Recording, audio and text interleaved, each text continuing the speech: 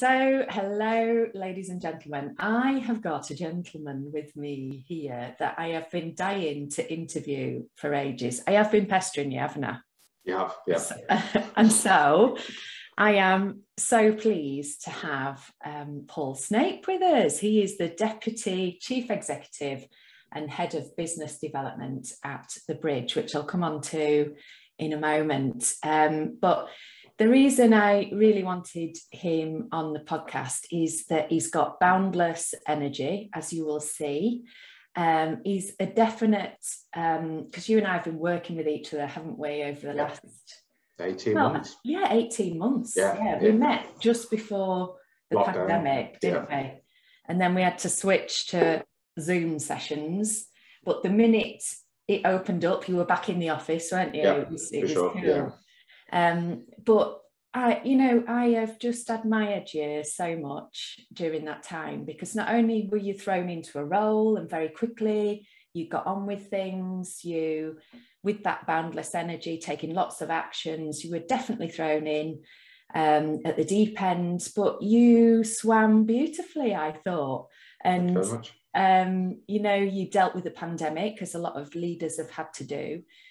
But in addition to that, you had personal challenges in the background, and you got super fit as well during this time, didn't you? So much going on, and we can dig into whatever aspects you choose as we go throughout the interview. But very briefly, in terms of the Bridge East Midlands, it's a registered charity established in 1993, and they offer a range of specialist services in Leicestershire and Rutland, all sharing the aim of preventing homelessness. And this was another reason why I wanted you on the show, because I just wanted an alternative perspective on organisations, how they operate. And so, again, to have you here is a real pleasure.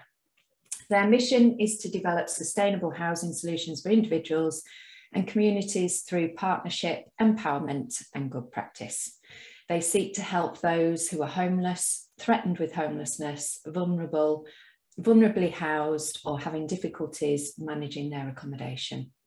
Their clients are often experience a variety of issues such as domestic violence, alcohol and substance abuse, social exclusion and isolation, antisocial behaviour, mental health problems, learning difficulties, physical or sensory disabilities, alongside problems with their housing. So what a magnificent organisation, first of all. We're all right. I'm proud to work for us. And I think I just want to add, I suppose, on top of everything else that you've just said, I wanted to add in our vision. And I think we'll probably touch on it later when we have our conversation, but our vision of resilient, compassionate communities, where individuals can thrive in safe and secure homes. I think that's quite key. Our mission does tell us what you do, but I think the vision really sells what we aspire to achieve for our clients, and some of our helping our clients to achieve their aspirations. So I wanted to get that one in there. No, definitely. And so that's what you aspire, where you're heading towards. What view will be different once you have moved towards this vision? I think for the organisation, it's us being able to reach more people. We want to eradicate homelessness, of course we do. And the day that happens, I think we'll all be shouting from the rooftops. I think it's possible to eradicate rough sleeping. Yes. Eradicating homelessness will be a much bigger task, but I think it's important that organisations like ours remain, because we're there to prevent the homelessness. So we need those early intervention services. I think we just need to invest more in those early intervention services to prevent that homelessness from happening in the first place. Yeah. Some homelessness will continue to happen, but there will be organisations like ours there to support people through that process, because inevitably, if you look at affordability, people are going to get evicted because they can't afford to sustain the tenancies. We've got a lack of social housing available, a lack of housing generally available. So there will be those times where people are going to struggle, but it's about the safety net being there. Yeah. So for us, we want to eradicate rough sleeping. People shouldn't be on the streets. And it's about having that safety net there and those early intervention prevention services. Yeah. That's where we're going. And I think it's about the community. And I think with the pandemic, the community has shown their passion and their compassion. I think we've started to care a little bit more about each other. Yeah. And that's what we want. And I think for us, it is about educating the public, educating the community, educating the schools that we work with, so people can better understand some of the challenges that people are going through, because then they can better help them. I think if you don't understand someone's situation, you can't necessarily, or don't necessarily know how to help someone. Yeah. Yeah. So for us, it is that right. It is about the work we do and those frontline services and on the ground stuff, but it is about the wider stuff, talking about what we do, so people really do understand what it is we set out to achieve every day when we come to work. That leads me into my first question for you, my first official question, which is a day in the life of. So, thinking about your average day to give people some insights, are you part of that education process? Does that fit within your average day or your role, or is that part of your team's role to do that? I think it's a part of everyone's role, to be honest. The education side of things, it will sit more with my team, I suppose. So I'm in my normal role, I'm a deputy chief executive, my head of business and development role. I'm responsible for the fundraising, the income generation, the communications, the business, the infrastructure, all the central core aspects of the business, and the communication part of that, the educating the public and the community. That is part of my remit. We have a comms officer who does all the pretty stuff on social media and does the website for us. But in terms of the directing of what it is we want to get out to the public, then that's part of my role as part of the SMT. Yeah. So what's your average day like? Right now, juggling, a lot of juggling. I think for some context, our chief exec doesn't start until the 1st of November. So I'm still currently acting chief exec, deputy chief exec and head of business development. So my average day at the minute it's emails, it's funding applications. We're doing a lot of recruitment at the minute. We're trying to build a staff team, a really strong staff team. I need some new fundraisers. When we met last time, I loved, and in fact, I spoke about it on the podcast I was a guest for the other day. Didn't mention by name, but people will know now. It's you. I was so impressed with what you did on your team day, and how you've dealt with hybrid working, and you considered everybody's needs, didn't you, with the way that you organised it? Will you just explain what you did for your team away day? Yeah, so to start with, we did half of the day online, and the morning was a mixture of updating staff, doing announcements with staff. We introduced them to the new CEO that morning. But to start with, the same as what we do every Wednesday, we have a wellbeing class. So we've commissioned an organisation called FitPack, who do a 15-minute health and wellbeing class every Wednesday that all staff get involved with. So it could be sort of desk-based yoga, or it could be mindfulness, or sort of breath work, that sort of thing. So we had a 15-minute class at the beginning. Did some announcements. Then we played some online Pictionary, which went down really well. Staff love it. And we get really competitive as well. All the managers have to lead a team, and all of the managers get really competitive. Then we did another class, or when I say class, we did a wellbeing session with FitPack, where we looked at coping mechanisms for our staff. So a lot of our staff, the frontline staff, work with vulnerable people. They're doing the frontline work for us, and some of the challenges that they experience during the day, and some of the pressures that they're under, and it's the emotional pressure as well. It's about helping them with coping mechanisms throughout the day. So if they've had a particularly rough ride, if they've had a particularly rough ride in a visit, and they've got 15 minutes before the next visit, and they need to figure out how to calm down or move on. So FitPack did some work with us around looking at coping mechanisms. So that was quite useful. So really practical stuff. What sorts of things? Because that's interesting. I suppose it's looking at it's just even like just breathing exercises or quick 5-minute meditation, or just little bits like that. It's just those. It's a toolkit. I think the Fit Pack have provided us with a toolkit that we've sent down to staff, so they've got that on hand for them. So that's been really positive. What else did we do that morning? We always do good news stories. So at our away day, all the teams we've got different services, we've got a wide range of services, but all the teams come up with a good news story. So it could be something they're particularly proud of throughout the year, or it could be a client case study, for example. Majority of our team go for the client case studies because they're always the hard-hitting stuff and the stuff that we get the really good outcomes with and why we exist. So we have a session on good news stories.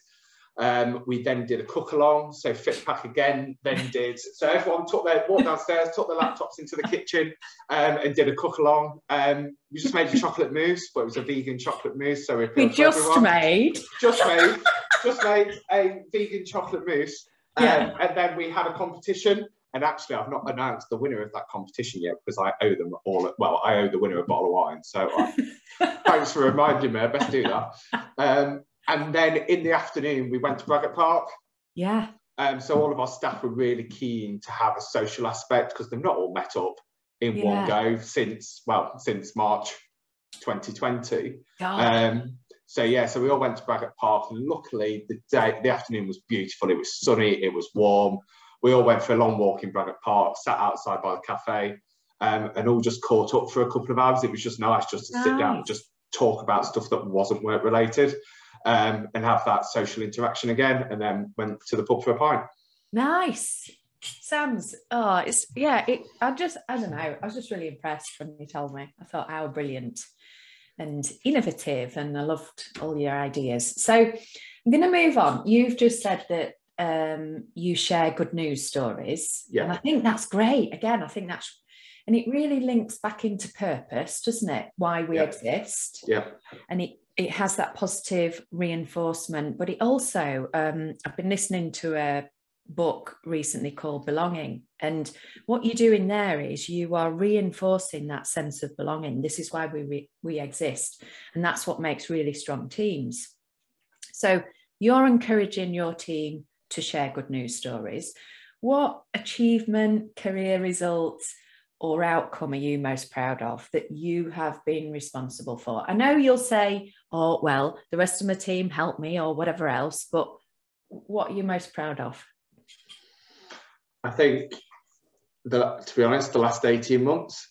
I think, as you said at the beginning, not only did we have the pandemic, there's been some personal challenges there for me as well, and leading the organisation through that, and then our CEO unfortunately stepping down, and as you said, being chucked into a job role in the middle of a pandemic. I think I'd say that was my proudest moment, that we've kept the organisation going. And how have you kept going? Because that was so much, when I'd listen to you sometimes and think, blimey O'Reilly. So how have you kept going? What's enabled you to deliver the results that you've delivered and to stay afloat? For me, it's my determination anyway. But I have got a good team around me, and the team have helped massively. I think without that good team, then it isn't as easy. Obviously, I've got my family and my friends, and it's just about knowing who you can call upon. But I also like time on my own. I appreciate that time on my own where I can just think about what I've got to do, or just say, right, I'm not talking to anyone today. Sometimes that's all that's needed. Just switch off on the world and you deal with it. I think it's been the last year has been up and down. I think we've had some really good positive outcomes, and as much as you can make the most of the pandemic, we've had to carry on. Our clients still need us. We've not closed the organisation at all, albeit we've changed the way we've worked, but we've continued throughout. We've taken on 27 staff, I think, since August last year. So we've onboarded all of those staff into the organisation. We've grown the organisation. The demand is there. We've the demand's up 40% on the previous year. So gosh, yeah, we're to be able to lead that, and for the staff to still be thriving and the staff to still be wanting to come to work every day, after a tough 18 months, then yeah, I'm more than proud of that, I think. Yeah, no, exactly. But it's doing the things that you've just described, you know, that team day and your regular touch points of saying, well, you know, what's the good news story and why are we doing what we were doing? That's what holds a good team together. But also it's to do, and it segues nicely into my next question, which is about values. And, you know, we join organisations where we've got similar values, so we can connect with what the organisation's about and also the purpose. So what's important to you? You know, what are your values when it comes to an organisation? What are the 3 most important things in your role, would you say? I think for me, it's honesty, loyalty, and respect, I think. I mean, and part of that, I think respect means different things to different people. And for me, I think it's just about respecting each other, understanding each other in terms of what they're going through. But for me, I think be straightforward and direct as well, and that's where some of that honesty comes from. And I think as long as you're setting the boundaries or the parameters for that honesty, then for me, that they're it. Because actually, if you're not honest, firstly, you've got to be honest with yourself. And I think for me, being more honest with myself about what I can achieve, knowing my limits, or knowing when I need to slow down, being honest with who I am, that's really important, and that's where that respect element then comes from. And then obviously the loyalty, so it all ties in. Respect is one of our organisational values as well. Coincidentally. I mean, I could have just reeled off all of our organisational values, but I think for me, it's the honest. Our organisational values are bang on in terms of partnership, quality, all the things that we need as an organisation are there. The empowerment side of things, and always remaining positive, which we have done for the last year. So all of those for me are important. But for me, it's about that honesty and that loyalty. Whether that's loyal to the organisation, loyal to your friends, your family, that's always been important to me. And being you know, the empowerment piece, I've seen you do that over the last 18 months as well. And, you know, I've seen you become letting go of things. Yeah. Can you remember all of that work that we did? I can, yeah. but then that's me coming back to being honest with myself about things as well. I can let them go, and I should let them go, because for me it's beneficial to let them go. But then also, as I've said previously, I've got a really strong team behind me as well. Who have been there. So no, but again, it's been impressive listening to you make those changes, which is one of the, you know, that's one of the traits, you know, and particularly as leaders grow and develop. And I was having a conversation just earlier today with an aspiring leader, and we were talking about perfectionism, but also growing up in an environment where, you know, if you want a job doing properly, do it yourself. So if you have that type of attitude, then from a leadership perspective, you end up sinking, don't you? If you do everything yourself. Whereas if you can let go of the perfectionism, and if you can empower your team, you know, it helps you stay afloat, but also it builds that trust and blah, blah, blah. Anyway, so going back to, honesty, loyalty, respect. So what for you were the childhood experiences that led to those things being important? I think for me, in terms of the honesty, and I think this is where, and we've chatted about this, I think the honesty bit starts with being honest with myself. And I think as a young gay guy coming out at the time that I did, probably later in life than what some young kids do. And I'm in awe of them. If you can come out when you're 14, 15, then good on you. But I think for me, the honesty, being honest with who I was at a young age, I think that's where that's probably manifested itself from. And you grow to understand who you are and love who you are, and people, and like you say, just being genuine and you. That's and don't try to force stuff, for everyone has their quirks and stuff. But I think I just wish I'd have been more honest with myself at an earlier age. Well, I mean, that's the beauty of hindsight, isn't it? And development, but also, you know, becoming authentic. You know, I think it's a journey for most of my clients. And one of the things I routinely hear is people saying, I feel like I can just be myself now. And, you know, and the real you shine forward, as opposed to, and again, a bit like the guy I was working with this morning, just saying that we're born perfectly. That's my belief. Just the way we're made. We just get bent out of shape sometimes by those childhood experiences that make us cover up who we are. And then obviously, you know, I use havening to go, da-da, this is who I am. I'm interested in the honesty, the loyalty, and then the respect. Where does that link to those childhood experiences?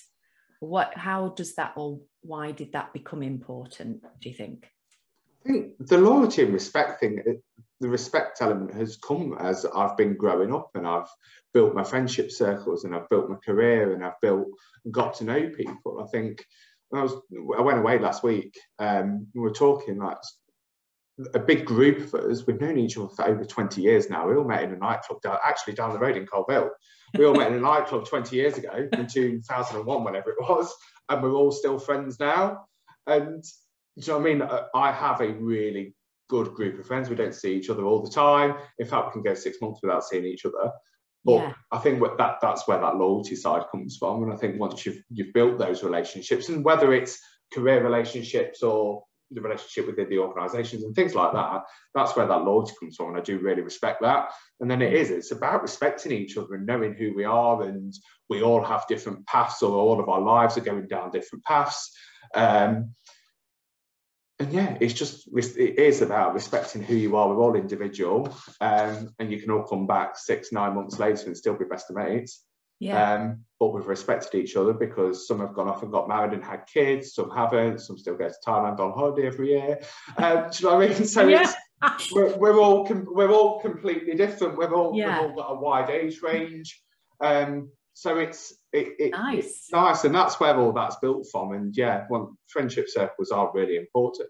I was going to say, because my next question is about stress. What causes you stress? But then how do you de-stress? And it was interesting even earlier when I was saying, how have you dealt with everything? And you can tell how important that friendship network is and has been throughout this pandemic. So for me, I used to just listen to him and think, oh my God, how is this man dealing with so much stuff?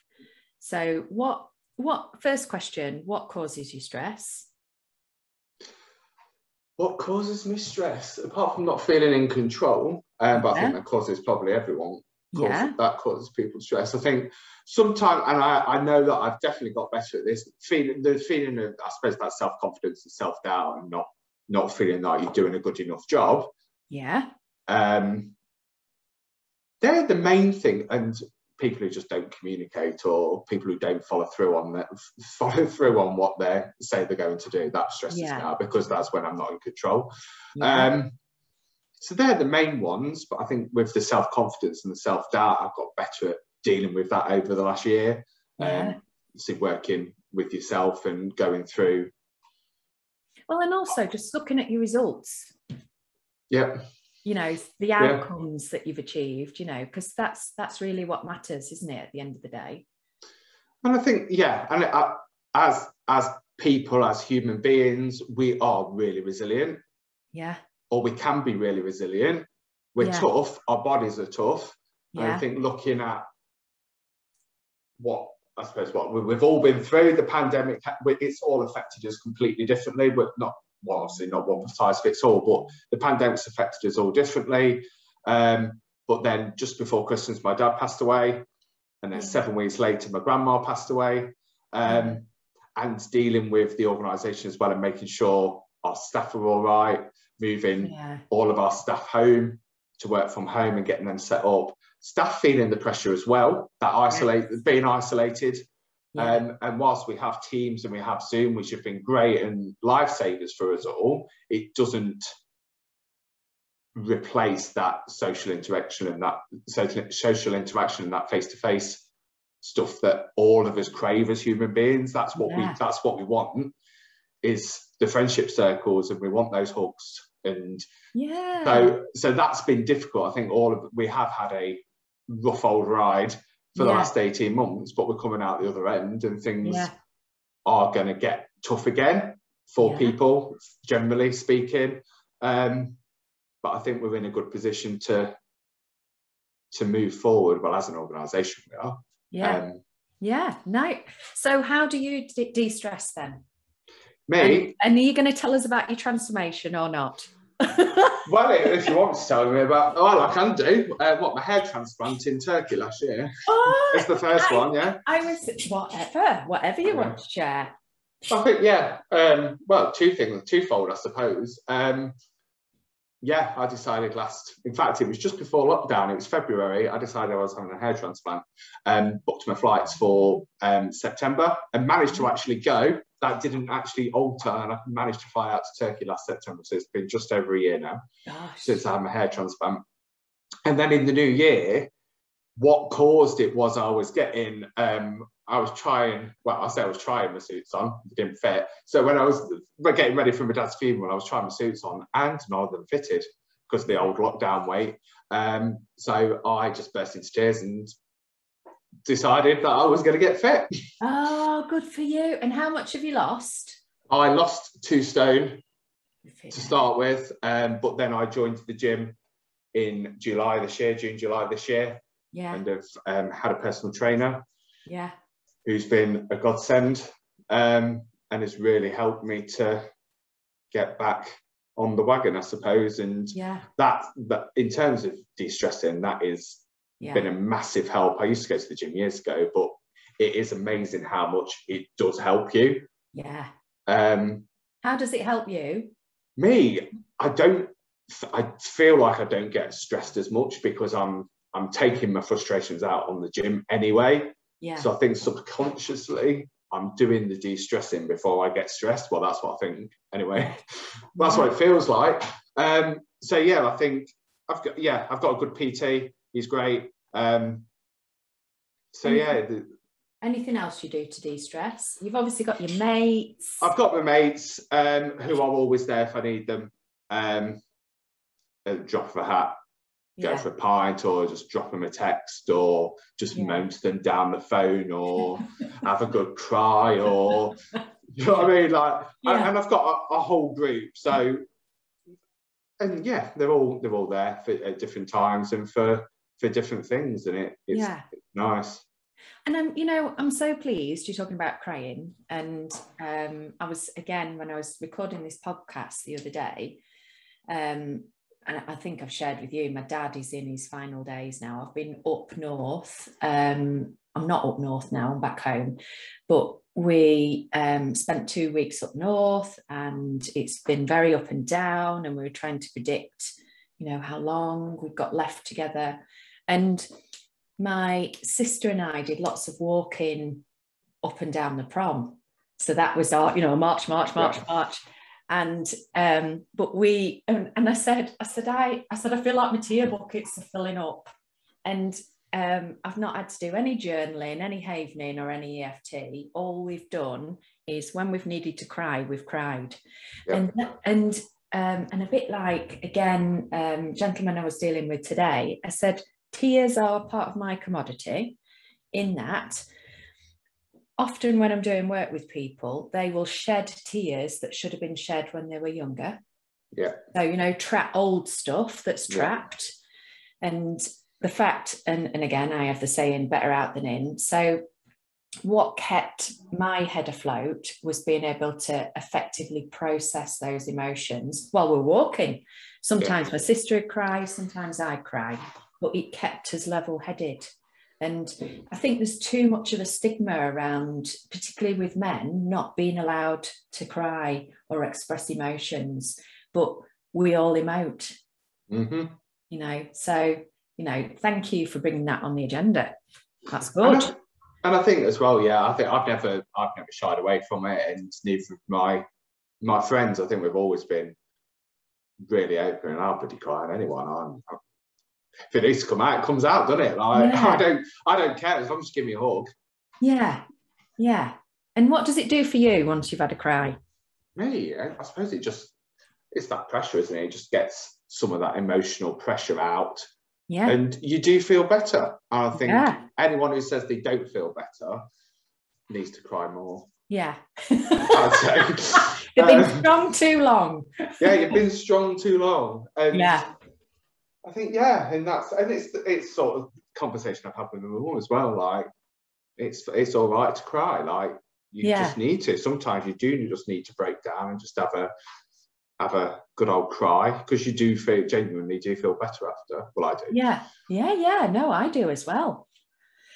Right. So moving on to optimizing performance and success. So how do you optimize your performance? Because you are like an unstoppable machine.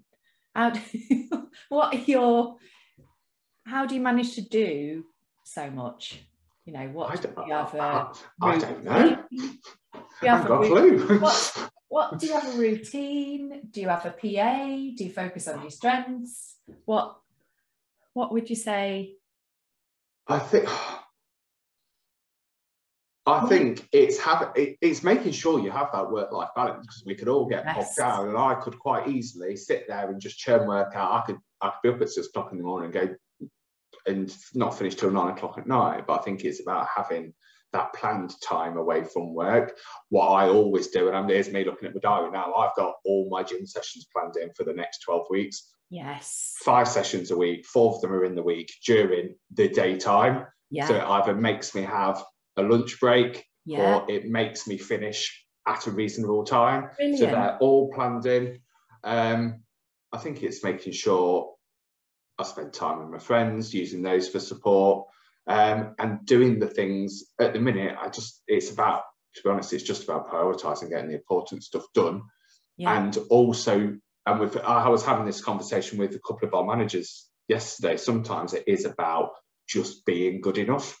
Yes. And not being up here. Because as an organisation, all of the management team, and sometimes we are our own worst enemies, because our standards are so high. Yes. Which is great, and everyone should aim and aspire to have those really high standards. But actually, sometimes you can't, because you punish yourself too much, and it is about just sometimes being just good enough, and being just a good enough manager and being there. You can't reply to all your staff all the time. And some of our conversations that we've been having, it's about, yes, you could be there, you're at the end of the email, end of the phone, but you can't do everything all the time. And you can't be a perfectionist, can you, about it? No, there's times and places for it, and there's times where you need your standards to be completely up here, but it's about knowing when to have that. And we've made a real effort over the last year, because we've been short-staffed, we've been under pressure, we've not had a chief exec, and I think we've made the effort as a management team, particularly the SMT and myself, we've made an effort of really saying, right, just do your best. And that's all you can do, as long as you're doing your best all the time. And sometimes your best is just good enough. And it's about knowing that is actually all right. And that's previously, I suppose that's the bit where we said earlier about my self-confidence and self-doubt. I've wanted to do my absolute top quality stuff all the time, and put pressure on myself, and actually it does you no good whatsoever. Absolutely. So we're going to bring things to a close. And I just want to know about either what's your nugget of genius or your biggest insider secret. So what information as a leader, as an executive, would you pass on? So what's kind of and did it come from a book, a course, a mentor, an experience? I think for me, I think if you look at me, I suppose leading the organisation over the last year to 18 months, right now, it's about give your staff the trust right from the beginning. Yeah. And let them go off and find their own way. Yes. And I think I think throughout my career, I've always had the trust placed in me, but I think it's really important to give your staff that trust to start with. Yeah. And actually, because one day you're not micromanaging them because you're putting too much pressure on yourself. So yeah, putting the trust in and supporting them to achieve what they want to achieve. But I think giving them that trust and telling them I suppose it's explain to them, you've got that trust, we're giving you this trust. If you need us support, our doors are open. Yeah. Call on us. These are your toolkits. This is what we've got at your disposal. Get on with it. Come to us if you're having a problem. And for me, that works because the staff go, well, actually, I'm being trusted. I can actually go on. We've put flexible work. I say flexible work. We've got flexible working in now.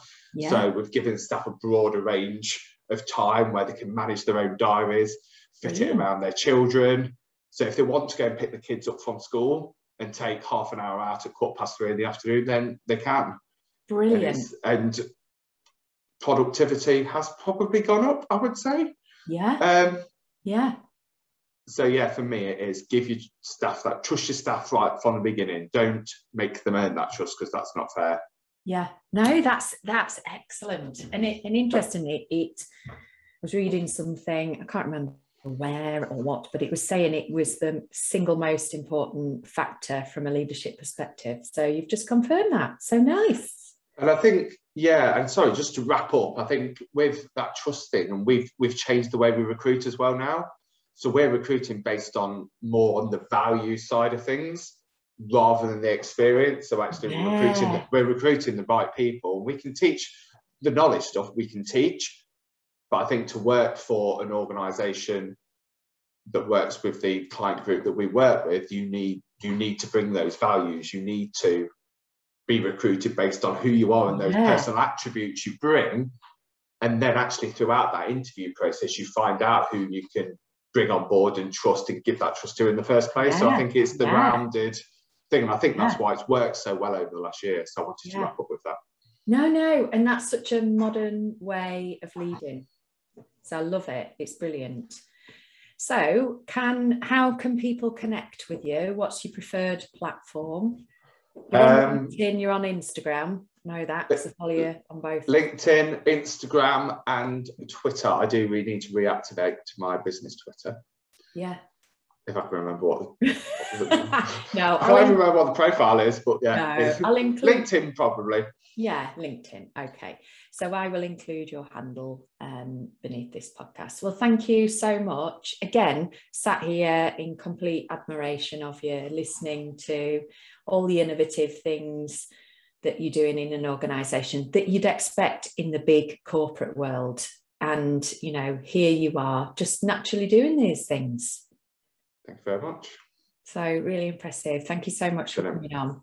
Thank you.